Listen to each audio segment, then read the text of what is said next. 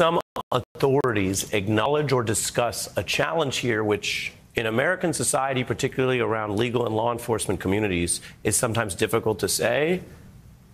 We don't have time for that here. I'm going to say it.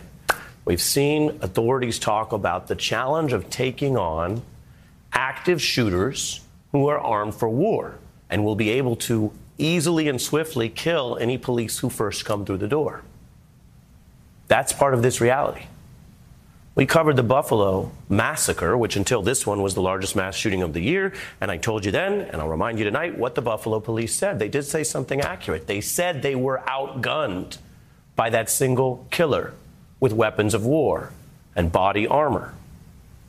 And now we're seeing the evidence that some of these Texas officers were allegedly acting like they would do anything other than lean into a firefight, this outgunned against these kind of legal weapons of war in America. Now, there's also evidence that some of these actions would violate their obligation and job duties and current policy. And we can get into that. That's a part of this. But others say this kind of response underscores why, wait for it, yes, let's talk about it, talking about policy and law and the danger to children. I'm not talking about politics. This is so much more important than politics.